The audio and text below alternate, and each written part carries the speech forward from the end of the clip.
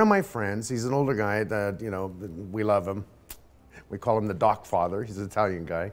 Loses his glasses in the water. Yep. I got a bunch of kids that come over and we just start talking. They just happen to come over and say hi. I said, you know what?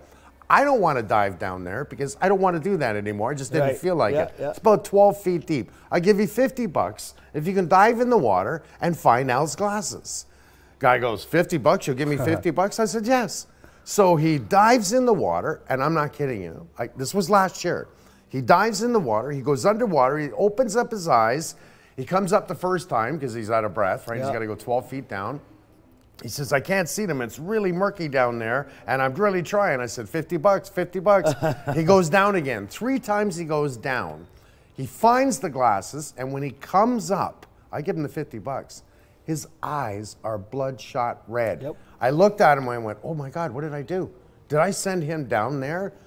Why were his eyes bloodshot red? I'm thinking this water is contaminated. And that's what they call it. The water's contaminated. They don't want to tell you what's in it. I'm thinking, I shouldn't have asked him to do that. I'm telling everyone, don't jump in the lake here. That's right. You know, we got to do it in the middle of the lake where the water's cleaner.